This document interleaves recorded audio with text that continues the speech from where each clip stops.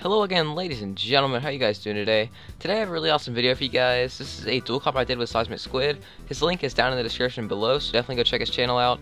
And I think it turned out great, so hopefully you guys enjoy this video. And here you go, guys.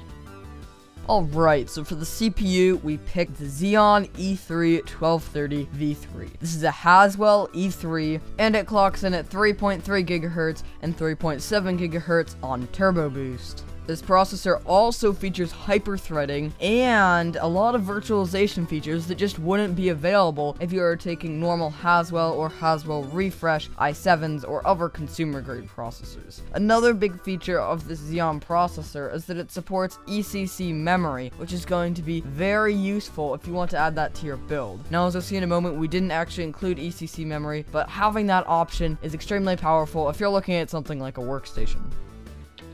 For the motherboard, we have the ASRock B85M Pro 4 Micro ATX motherboard. So this is of course manufactured by ASRock and has a max memory of 32 gigabytes. So the memory types this particular motherboard supports is DDR3 1066 MHz, 1333 and 1600 MHz as well. So this has a CPU socket form of LGA 1150, which is going to be perfect for the Xeon that we put into this build. It also supports Crossfire, so if you ever want to actually add on to your system build, you will be able to actually do that. It's going to be a perfect build, coming in right at $70 on Amazon.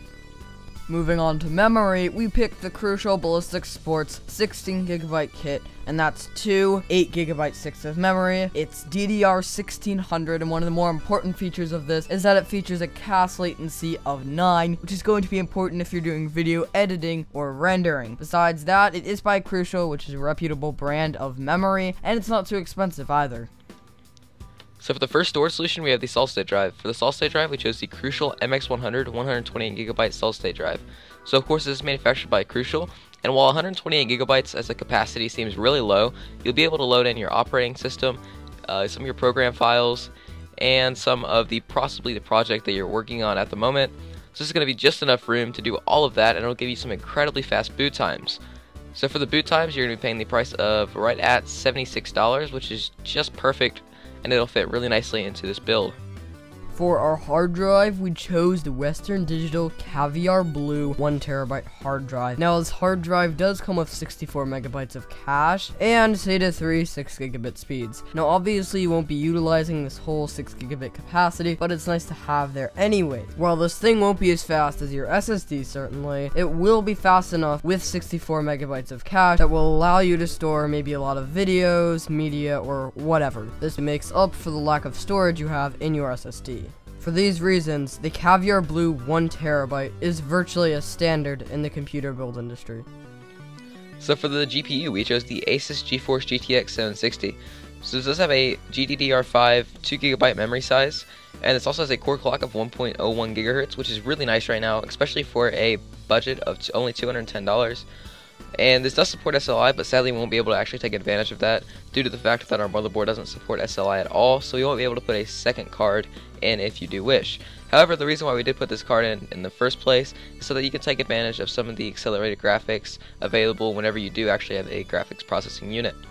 So right now on Newegg, this is going to cost you $210, which is a really nice price, and it'll fit perfectly into the budget. And finally, we have the Corsair CX 600-watt power supply. Now, this is a great power supply for several reasons. Firstly, it's made by Corsair. It's a very reputable brand of power supplies. Next, it's 80+ bronze certified. That means you're going to be getting clean, efficient power to your build. Next, it's semi-modular. It's going to be helping out with cable management a lot. You'll be able to put in custom cables even if you want to do that sort of thing. Also, 600 watts will be fine for this build, since we only really have one CPU, one GPU, and also this power supply is semi-modular at a very good price. So for the last component, we have the case. For the case, we chose the NZXT H440 ATX mid-tower case. So of course, this is a mid-tower case, which means that all of our components are going to fit really nicely into this case. This also has a full windowed side, so if you want to show off all these new fancy components, you will be able to do that. Also, this comes in two different colors, which is a white and a black. So the white is really sleek, and the black has kind of that shiny finish that a lot of people do crave. Also, this has 6 3.5-inch internal bays and 2 2.5-inch bays, which is going to be really nice for expansion if you want to add hard drives or anything of that sort. So right now on Newegg, this is going to come in right at $100, and this is going to be a must-have for our build due to the sleek and amazing style of this particular case. So anyway guys, thanks for watching. Of course, this was a dual com with Seismic Squid. His link is in the description, so definitely go check out his channel and leave a sub if you do not mind. Also, I really hope you guys enjoyed this. This was a $1,000 video editing PC build, so if you guys did enjoy, please leave a like down below, and also leave a sub on my channel as well if you're new around here.